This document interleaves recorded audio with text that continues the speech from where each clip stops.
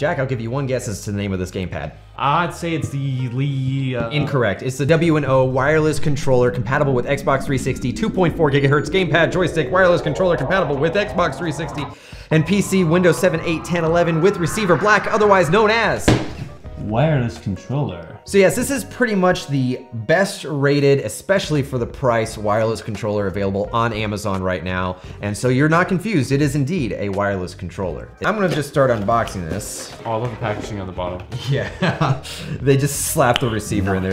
It's not wrapped in anything. And it looks very much like an actual Xbox controller, which we have an example of right here. Yes, this is the official Microsoft one, Windows 10 compatible. It's got the USB dongle like this. I'll go ahead and tell you, this one, it's a little bit lighter than this. 9.8 ounces, 9.2 ounces. And I mean, this is about $60, $70 when I got it, and the crispiness.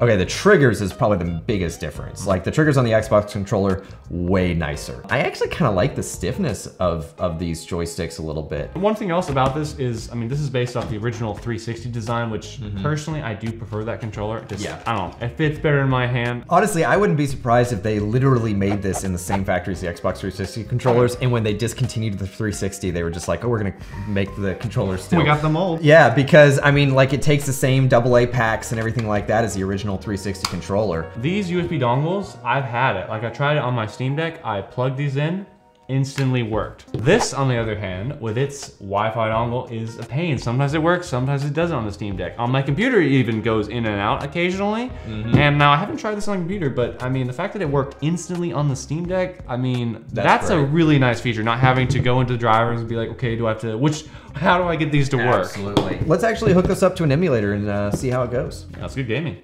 So now we have the controllers hooked up to our emulator. We just hooked up to our CRTV, and we are ready to get gaming. One thing I'm noticing right off the bat when we have these things plugged in, it's really cool.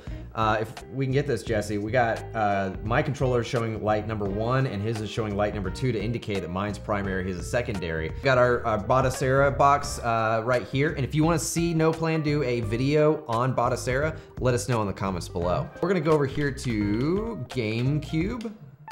And it's really hard to read on this TV, but yeah, we wanted to use this TV to kind of give it a whirl and do it kind of old school. The thing is, I've already mapped, and this was actually kind of interesting. I had already mapped my Batocera box to my Logitech F310s, and they're also pretty good.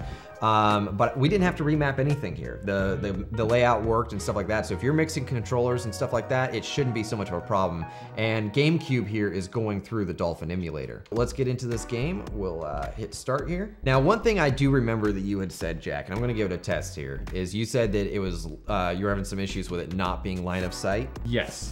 So, I mean, also I was about, I'd say 10, 15 feet away. And so, also, the thing is I was trying to cross my legs and it wouldn't go through my knee, which was really irritating with the game I was trying to play. Really? I'm trying underneath the table right now, and I'm not having an issue. Well, except that I hit that. That's why I landed on this one. And it's kind of funny we landed on the same one without knowing it, because I started cycling based off price. I didn't really want to spend any more than about 25 bucks for a controller.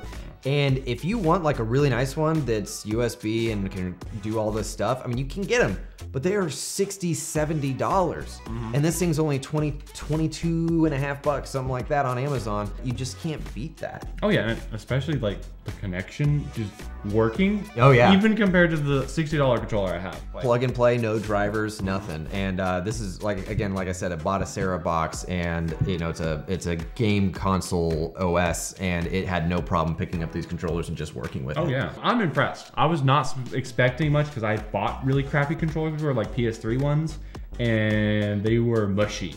Oh yeah. You jam the button in and it just stays there. Racing game. It was great. I didn't notice any stick drift or anything like that. The buttons obviously were feeling good. So let's try just one more game here. If I can read it. Yeah, it gives a whole little story and it's actual screenshots from the movie. I love how they did that. Yeah. Just It's funny, so I can't tell on this TV, but on my projector at home, you can actually tell that they're pretty low quality GIFs. This TV, man, though, this was a good buy. It wasn't a buy, it was free. People give these things away. Can you believe that? So, I mean, yeah, so Mario Kart, Toy Story 2, that's N64 and GameCube. I mean, it's working great with both, but the controller itself, again, just feels really good. Oh yeah, and I mean, aside from those minor connection issues, I have nothing really bad to say about this. Final verdict on the WO wireless controller compatible with Xbox 360 2.4 gigahertz gamepad. I give up. What would you rate it? I'd give this a solid 7 out of 10. For me, I mean, obviously it's not as nice as a real one, but it does the job, and it's so much better than anything else out there on Amazon because a lot of them are just crap. Yeah, I know that I'm being a lot less picky here, but the fact of the matter is if you gave me this or an Xbox controller, I really would not be too deterred to choose this one. I mean, it's honestly impressive. I would give it an 8 out of 10, but we need to get somebody else's take. Oh yeah, Let's get Jesse's take. How you like that? So I feel like I have had a very good experience with this controller, but you know what else is a great experience, Jack? I don't know, subscribing to No Plan channel? I mean, hitting that like button. What else we got? Don't miss a single thing. Comment down below. Let us know, are you getting this? Do you want to get this? What are your experiences with it? Let us know in the comments. We'll catch you next time.